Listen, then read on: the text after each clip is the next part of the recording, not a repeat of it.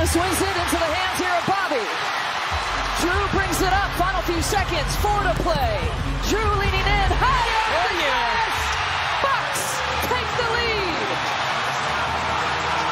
Snatching a victory out of the jaws of defeat. Get to it. Hero and short. Oh, yeah. Oh, yeah. Comeback complete. Holiday. Oh, yeah. The hero. Jimmy Butler and Jrue. It's all Jrue. I talked about him getting to his spot, taking a smaller player, gave Vincent down in the post, used that right shoulder to create some separation.